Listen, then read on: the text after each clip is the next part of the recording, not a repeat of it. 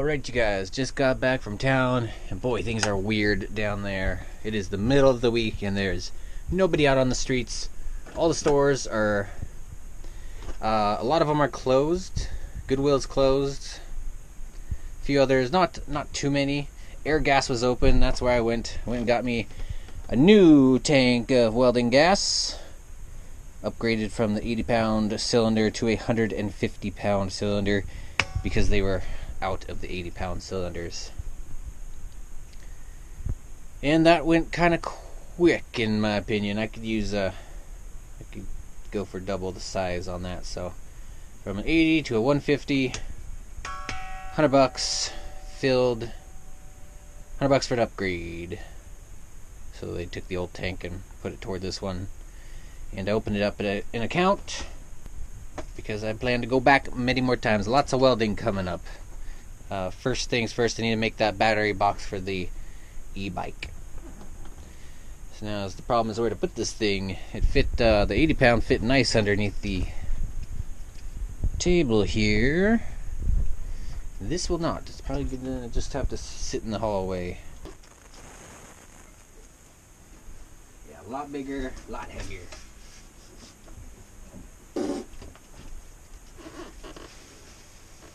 Okay. 80-pound is like about yay high. So what's this high? Let's lay it down.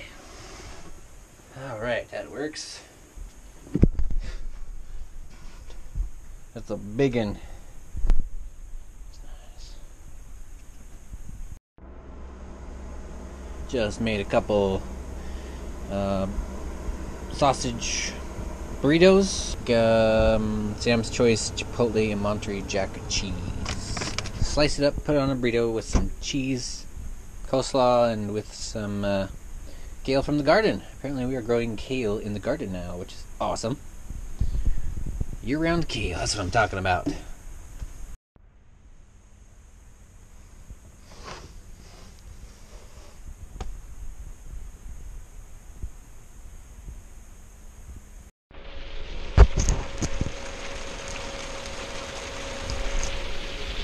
It just started pouring.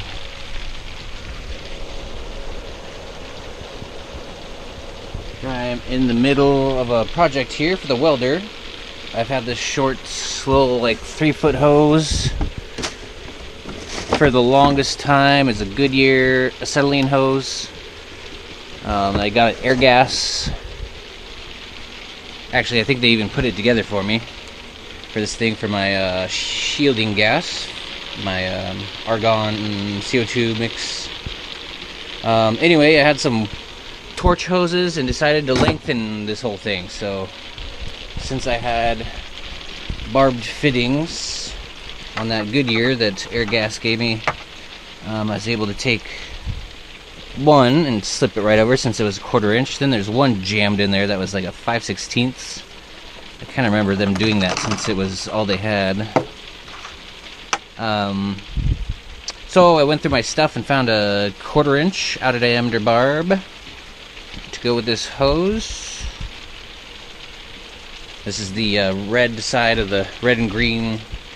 They were stuck together. I just split them in half. Something I got off eBay for a good deal, but I never ended up getting torches, so they just kind of sat in storage. Now I have a reason for it, to use it. So I'm also going to add some just some fittings here so I could quick disconnect from my welder. So I'll do. Let's see, I want this side so I could purge the line. This automatically shuts off and seals, so that would actually be best for the welder and keep dust out of there. At least out from the internals of the welder. Keep all the dust and grime in this spot, which can be blown out.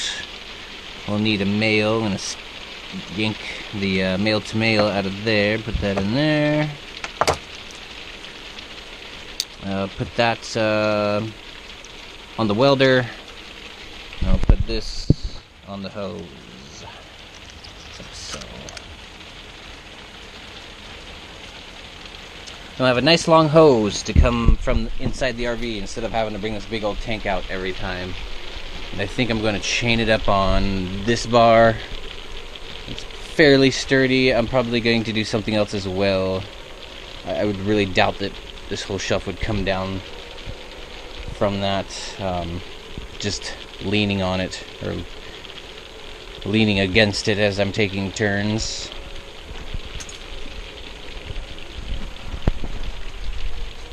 So, a little rainy day project there. I'm having a lot of fun with this. I'm looking forward to having a nice long hose for my shielding gas. Alright, cool. The welder already has a male fitting on there, so this can just go on just like that. Nice. It's gonna make things so much easier. Just throw a little Teflon on there. Get this old stuff off. Actually, that's far enough back. Let's just put on some new stuff here.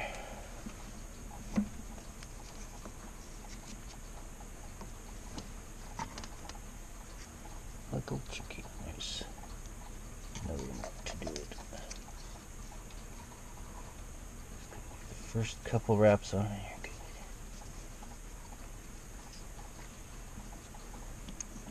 The first wrap.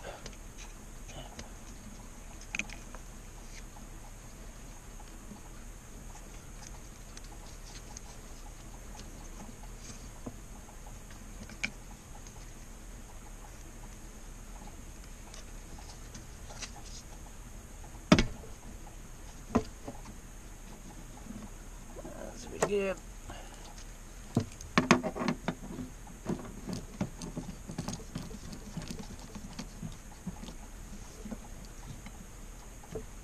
Grab a wrench, 2 wrenches.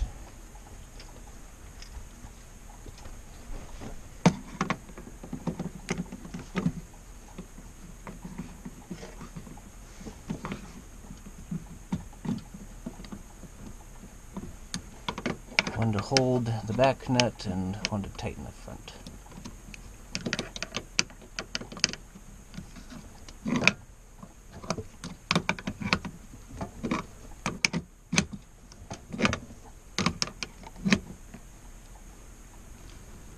Okay, that should be good.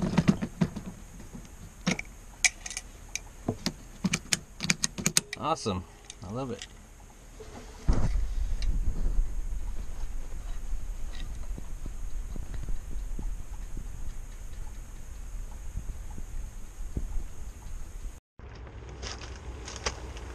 Alright you guys, a new camera. Got a fan sending one in too, but I already ordered this one. It's a Polaroid Cube. This was like the second camera I ever used on the YouTube channel here. First camera was this eBay Olympus. This thing takes video, takes pretty good picture, it takes really bad video and audio. But I used that for the first couple videos, or maybe it was just one. No, it was a couple videos. Then I switched it over to the Polaroid Cube and used that for quite some time, and I really liked it. Just like the Session I'm using here, it's a cube camera. Easy to hold in your hand and taking you shopping, throw it in your pocket, grab it. The Polaroid Cube has a magnet on the bottom, which I found really handy to stick all over the underneath of the RV while I'm working on it. This always needs some sort of mount or just a flat surface to sit on, or else there's no magnet on it. But it has a super sturdy housing, and it's, yeah, it's like the GoPro is a real beefy camera. It can take some abuse from what it feels like. It's got a nice latching door with a good seal on it. My last Polaroid Cube got moisture in it and eventually broke, so that just went into storage for the time being, and I see they're down to like 30 bucks, so 35 or something. Yeah, there it is, still kind of in the same packaging. The first one I got was just this. Yeah, it was just a square case this big from this part up. That's all I got. Same kind of case. There's probably a metal piece in the case itself that's holding the camera down, as well as the top and bottom pieces, but Yeah, that's what I remember. And I do like this camera. It's a little bit smaller than the Session 4 here. This is the Cube Plus. I don't know what that means. The Act 2? There's also versions of this with Wi-Fi. I don't think this is that, though. Splash proof, yeah, it's definitely not waterproof. It'll take a splash or two, that makes sense. Image stabilization, it did have that and it worked pretty good. It also never failed me. It never had this ridiculous no audio problem. This camera will be good for backup. To have, if I have two cameras going, then at least I can get the audio from another one. Or with my my audio recorders. I could also use my phone. I'm trying to get in the habit of having an extra audio recording going along. And we'll go check out the other camera when I get it right into the P.O. box. Pick that up. So we'll try that out here in a little bit. It also came with the little monkey stand. It was all included, which is kind of cool. I really wanted the monkey stand. Oh yeah, this should have also a few accessories, like the necklace. Yeah, the necklace came with a card, micro SD card, a charger.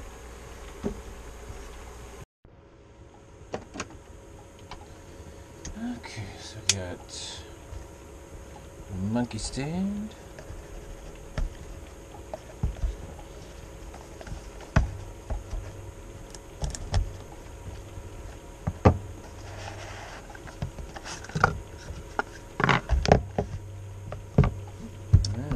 Kind of rubbery.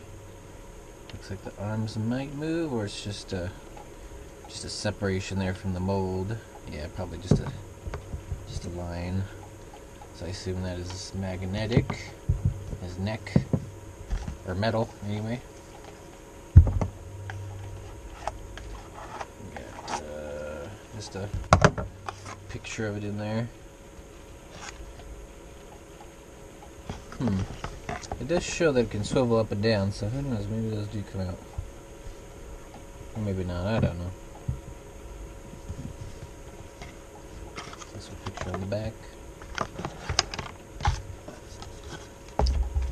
How to put together your monkey camera.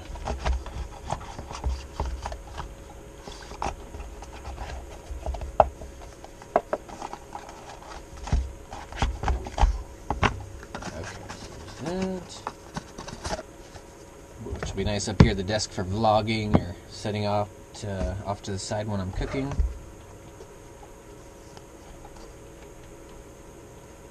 Always a puzzle getting into these things.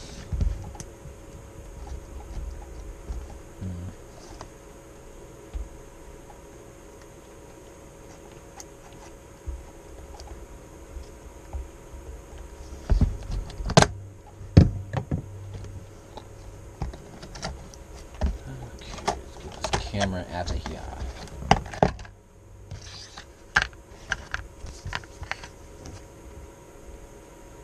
Yeah, it's got different recording blinks. What that means: green for good, red is recording.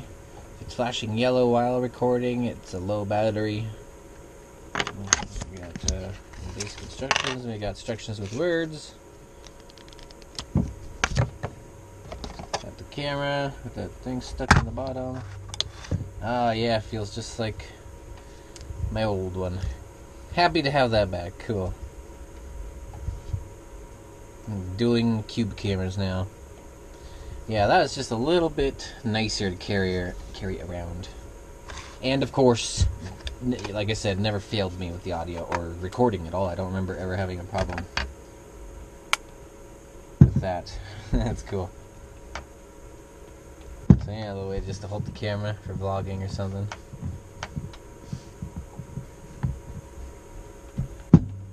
It's got some accessories, I'm assuming. What do we got in here? This feels heavy. Got a little card. What do we got? 8 gigabyte, small one. I got a bigger one I could probably use. Got the little cord for the cube. Oh, and a necklace. Yeah, there's a few times I thought about getting one of these, but it came in this cheap kit, so yeah, why not?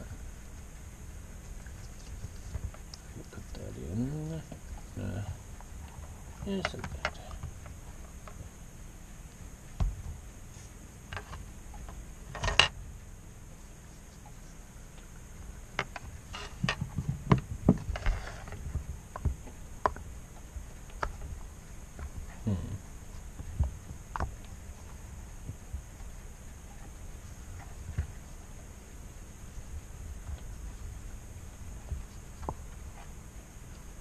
Grab it, just stretch it around. There we go. Huh. Neat. So I can throw that around my neck or on a backpack or something. Kind of heavy and bulky, but super handy little camera. I do like these cubes.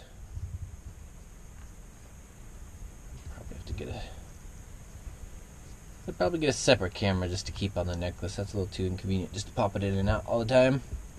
So I can have a necklace cam or just a backup to bring with me. I do like saving the metal out of the bottom of this and making a mount. I can make a mount out of this, stick it to stuff.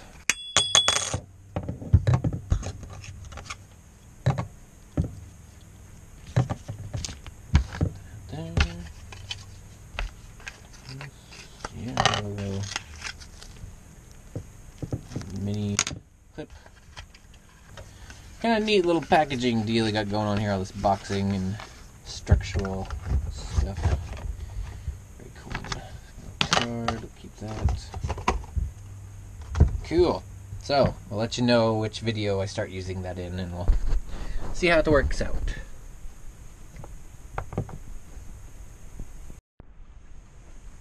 Put that little carabiner on there so I can clip it on my stuff. Look at that charging.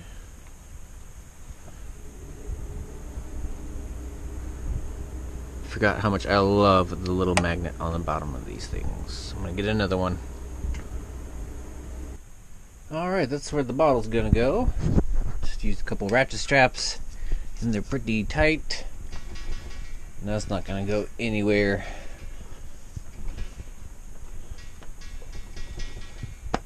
So that can just stay right there. All I gotta do when I want to weld,